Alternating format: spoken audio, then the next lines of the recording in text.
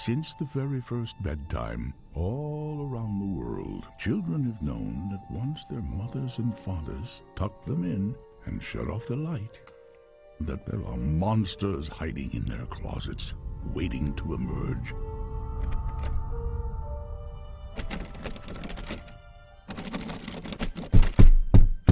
But what they don't know is, it's nothing personal.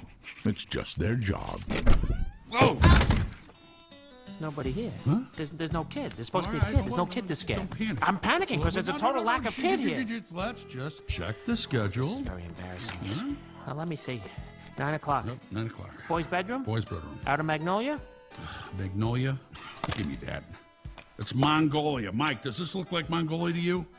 Yeah, well, kind Well, of. okay, you remember the 5th grade? Yeah. When you spent all your time passing notes to Susie Boyles? Loved it. The rest of us were studying geography. This is not Mongolia. Would you listen to this? Blame it on the little guy. How original. He must have read the schedule wrong with his one eye. Mike, come on. Don't take it personal. You were thinking come on, that. Don't You were be thinking so that. sensitive. Come on, buddy. Little Blinky. Don't Who's your do buddy? that. Who's your I'm buddy? resisting you. Come on. Don't make me like Come you. on. I don't want to like you on, now. come on. All right.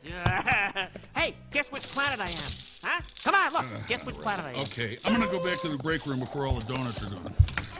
Hey, don't you even get it? You big throw rug? Oh, nice doggy. Nice big doggy. Sully, open the door! Open the door!